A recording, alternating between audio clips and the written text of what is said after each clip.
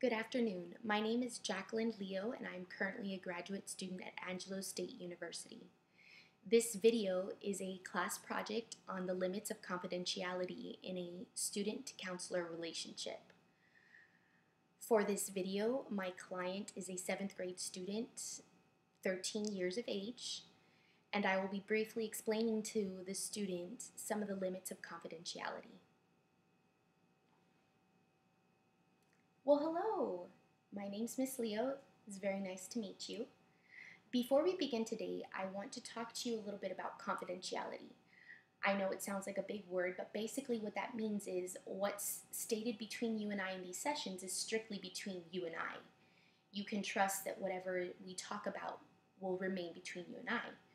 But there are some limits to confidentiality, which means that there's times in which I'm obligated by law to state what is said between you and I. And I'm going to give you what some of those instances might be so that you're aware. The first is if I feel as though you've told me that you might harm yourself and I fear for your safety, then I will contact your guardians. I'm obligated to do so that you can get the help that you need. Another instance is if you reveal to me that you want to harm someone else and I fear that you will act on this, then I must also contact the appropriate authorities. It could be an administrator or your legal guardians, your parents. Another is if you get into a situation where I will be court ordered to testify about some of the things that we might have talked about. Now, I'm not saying that will happen, but that is something that could happen. Another is if you tell me, Miss Leo, I want you to tell my parents what we talked about today, then you're giving me consent to break confidentiality.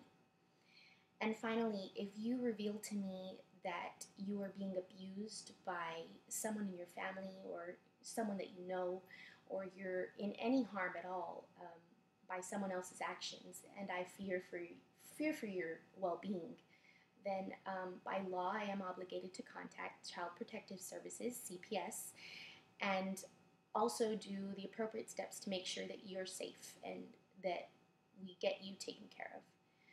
But remember, these are just situations that could happen. I'm not saying that they will. The majority of what we talk about will stay between you and I, so you can trust that we'll be able to work together to solve any problems that you might have without fear of feeling as though I'm going to run and tell.